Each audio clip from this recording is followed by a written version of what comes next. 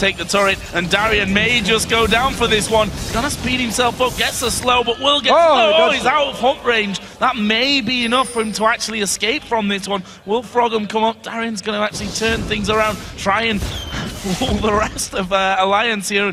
Nif doesn't have a flash available, so there's no flash play, flash hook available for him. And nice. Calm and collected by Darien. He runs in, runs out, manages to get away. Juking around a little bit here, no mana onto taps, and of course the hook was on cooldown from Nif, couldn't even fly onto him, therefore he couldn't pick up the kill.